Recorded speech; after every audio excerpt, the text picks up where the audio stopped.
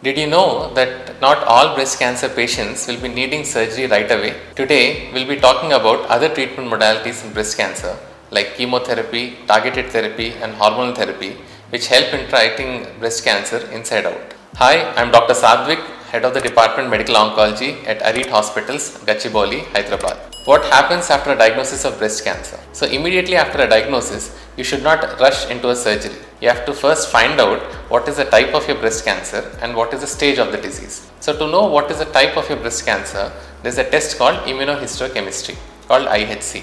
So this will tell you how aggressive is your breast cancer and whether do you need surgery right away or do you need some kind of a chemotherapy or a targeted therapy to help shrink the tumor before proceeding to the surgery.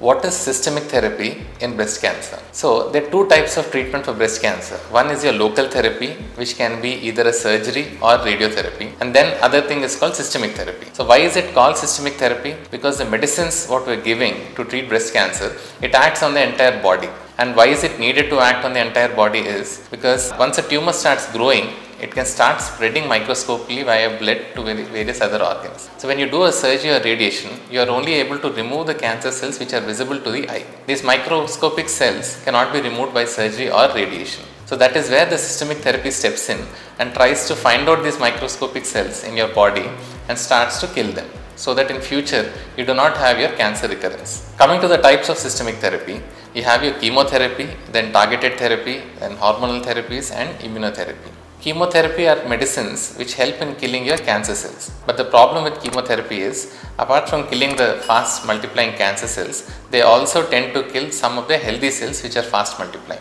So that is why you have your traditional side effects with chemotherapies. Then there is something called targeted therapies. So the name itself implies targeted therapies means they go and target a specific mutation which has happened in the cancer cells because of which the cancer is growing so aggressively.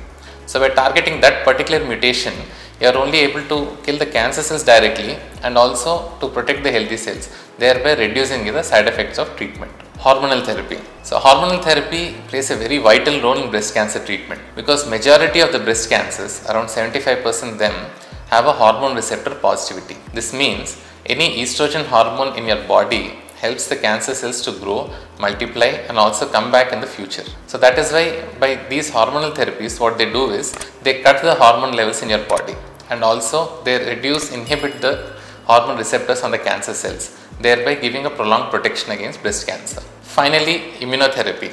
How immunotherapy works is it helps the body's own immune system in identifying cancer cells as an abnormal cell and then it goes and attacks the cancer cells and kills them.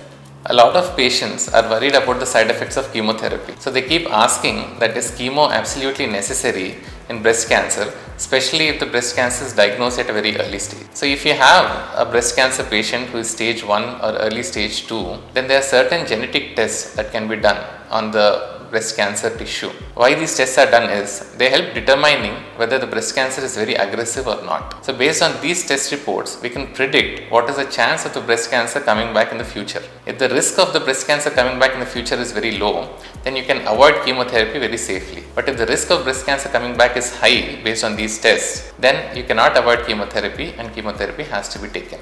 Breast cancer treatment has been fast evolving and now there are many patients who are surviving for long and thriving. The key to this has been awareness, early detection and a right treatment plan. If you or your loved ones have any queries regarding breast cancer, please reach out to us at Arete Hospitals.